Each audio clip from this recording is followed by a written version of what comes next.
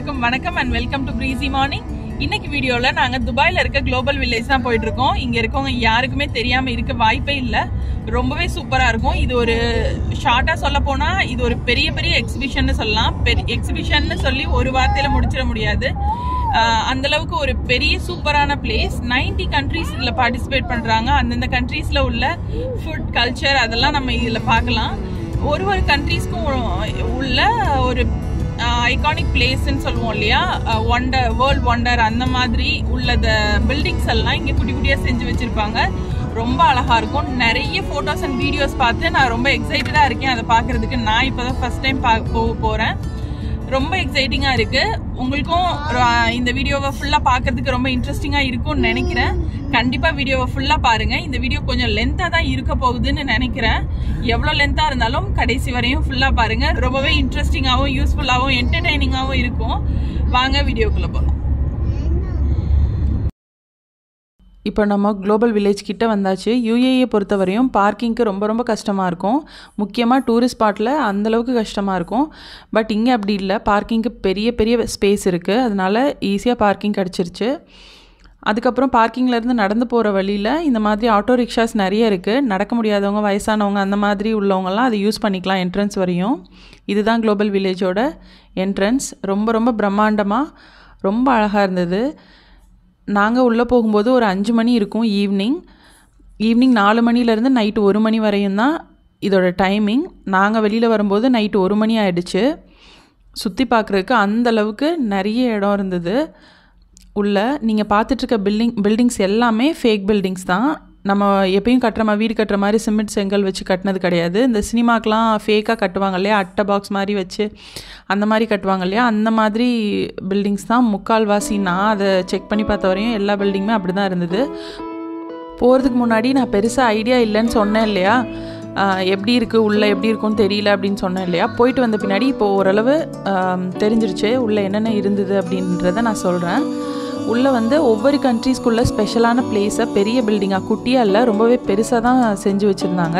அந்த பில்டிங்ஸ்குள்ளே போய் அந்த கண்ட்ரிக்குள்ளே ஸ்பெஷலான ட்ரெஸ்ஸஸ், ஃபுட்டு அந்த மாதிரி என்னென்ன அந்த கண்ட்ரியில் ஸ்பெஷலாக இருக்குமோ அதெல்லாம் சேல்ஸ் பண்ணிகிட்டு இருந்தாங்க எக்ஸிபிஷன் மாதிரி. அந்தந்த கண்ட்ரிக்குள்ள பில்டிங்குள்ளே போகும்போதே அந்த பில்டிங் மேலே என்ன country, India, Egypt, Africa, Japan நிறைய தெரிஞ்சுது. எல்லாமே அவங்க எழுதியிருந்தாங்க. ஸோ நம்மளுக்கு எந்தெந்த கண்ட்ரிக்குள்ளே போகிறோம் அப்படின்றது தெரியும். இந்த வீடியோவில் நான் எல்லாத்தையுமே கவர் பண்ணியிருக்கேன். கிட்டத்தட்ட 28 மினிட்ஸ் வரும்னு நினைக்கிறேன் இந்த வீடியோ. இதை ஃபுல்லாக பார்த்தீங்கன்னா நீங்கள் குளோபல் வில்லேஜ்குள்ளே போயிட்டு பார்த்துட்டு வெளியில் வந்த மாதிரி ஒரு ஃபீல் இருக்கும். ஏன்னா நான் ஒரு இடத்துக்கு கூட மிஸ் பண்ணல. பெருசாக உள்ள வாய்ஸ் ஓவர் இருக்காது. ஏன்னா என் வாய்ஸை கேட்குறதுக்காண்டி நீங்கள் இந்த வீடியோவை பார்க்க மாட்டீங்கன்னு எனக்கு தெரியும். ஸோ நான் அப்படியே ஃபுல்லாக எடிட் பண்ணி நான் என்னென்ன வீடியோ எடுத்தனோ அதை அப்படியே கம்பைன் பண்ணி நான் இந்த வீடியோ கொடுத்துருக்கேன்.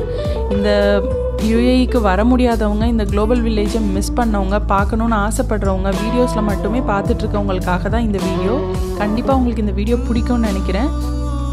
கடைசி வரையும் பாருங்கள். முடிஞ்ச அளவுக்கு ஸ்கிப் பண்ணியாவது ஃபுல்லாக பார்த்து முடிச்சிருங்க. சரி, இப்போது வீடியோக்குள்ளே போகலாம் வாங்க.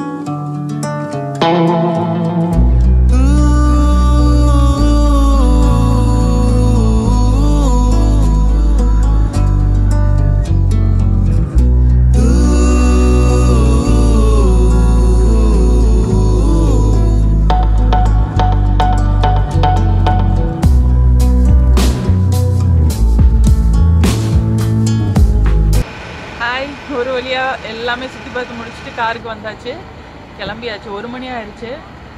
இங்கே டைமிங்கே ஈவினிங் 4லேருந்து 1 மணி வரையும் தான் சொல்லியிருந்தாங்க. பட் இன்னுமே உள்ள நிறையவே கூட்டம் இருக்குது. 4 மணிக்கு போனால் தான் 1 மணிக்காவது முடிச்சுட்டு வர முடியும். அந்தளவுக்கு சுற்றி பார்க்குறதுக்கு நிறைய இருக்குது. எல்லாத்தையுமே நான் வீடியோவில் கவர் பண்ணியிருக்கேன். என்னால் முடிஞ்ச அளவுக்கு பெஸ்ட்டாக எடிட் பண்ணி போட முடியுதான்னு பார்க்குறேன். நீங்களும் கடைசி வரையும் இந்த வீடியோவை பாருங்கள், ரொம்ப இன்ட்ரெஸ்டிங்காக இருக்கும்.